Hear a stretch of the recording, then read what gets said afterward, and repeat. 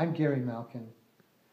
How do we take Wisdom 2.0 and actually assimilate what's happening in a way that really allows us to experience our heart and our spirit as we're absorbing all this information?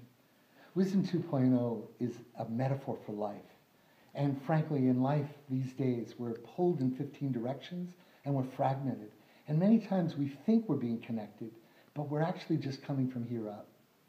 I'd like to create a context in which the people at Wisdom 2.0 have an opportunity to ground and assimilate the magnificent content that's coming into the conference in a way that helps them realize that the power of beauty, music, and media can actually create contexts self-administered in a way that drops you into who you are in a way that really brings forth the wisdom that's capable of coming from you.